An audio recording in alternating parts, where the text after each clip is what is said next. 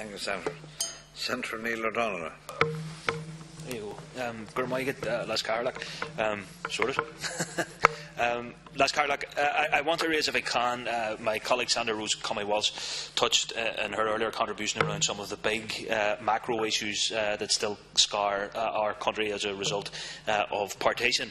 But obviously, in many ways, that scar and those negatives permeate every aspect of our lives, whether it's the big issues around health, transport, infrastructure, or whether it's about sitting down on a Saturday afternoon and trying to enjoy a game of sport. I have to say I've never encountered an issue that has seen people, obviously in the north, so energised via social media with me than the continued practice of satellite subscribers in the north to block programmes on RTE. The latest was the Ireland and New Zealand rugby game at the weekend.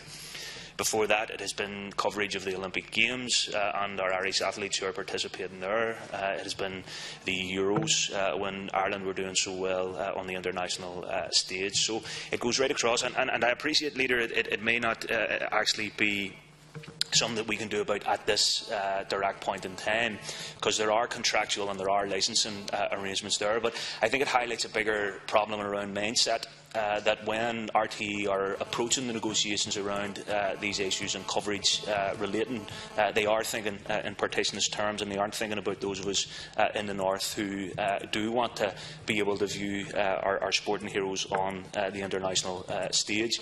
So I will be calling, Leader, for the Minister to contribute via a commencement debate. I will be hoping that you can raise it with your ministerial colleague, but I would, because we do have the opportunity so often in this chamber, Las Carlac, to comment and commend and congratulate our sporting heroes for representing us so well. We have very positively engaged right across this island, both north and south, to put together a very positive bid to attract the World Cup, the Rugby World Cup, to Ireland.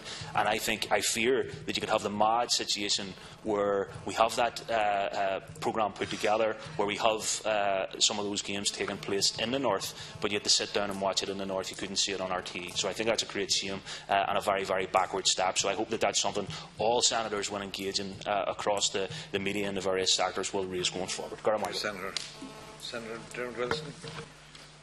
Thank you, Las Carlac, and